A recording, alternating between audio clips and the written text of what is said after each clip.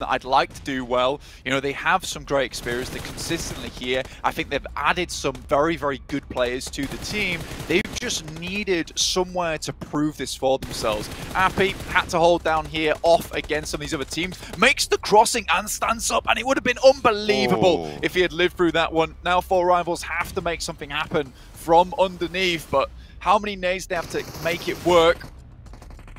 Shots downhill have the Groza to deal with as well. The Cooks on the nades not quite finding the money. Surviving for 4 rivals. That lip keeping them safe. Information gathered. 3 teams still going. The next circle will close completely. Influence Chemin, the Brazilian team holding up the top of the hill. They've got 4 rivals dead to rights, but it's just a matter of closing it out. And it seems like they're a little bit faltering in their approach to this. I mean, they are just continuing to put down the nades, and when you have this ordnance, when you know that there's so few threats left, you can just go for it. That's what they're going to be looking for here. They're not cresting the ridgeline and actually taking a couple of shots towards their way. PMGC makes it to the cover of the ground there. Skayovsky a little bit out in the open, steps up for PMGC yet again, but backed off.